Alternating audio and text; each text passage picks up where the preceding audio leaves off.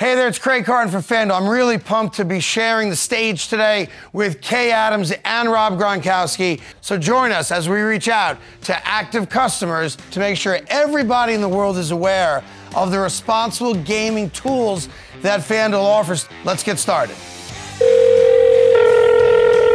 No way, Gronk. Where is Andrew? Andrew! I'm so excited to talk to you. Nice to meet you. Nice to meet you as well. Do you have a system in place for how you sort of engage in responsible gaming?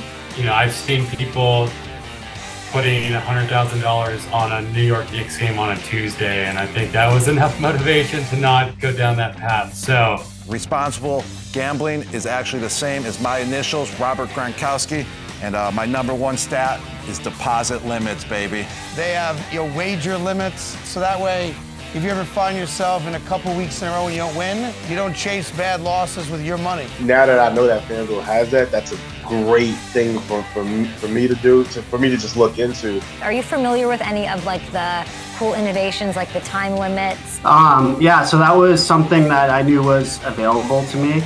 And it's kind of a good fail-safe option because, like you said, sometimes emotions get in the way. You make the sports that you're watching more fun by investing in it and feeling like you're part of the team.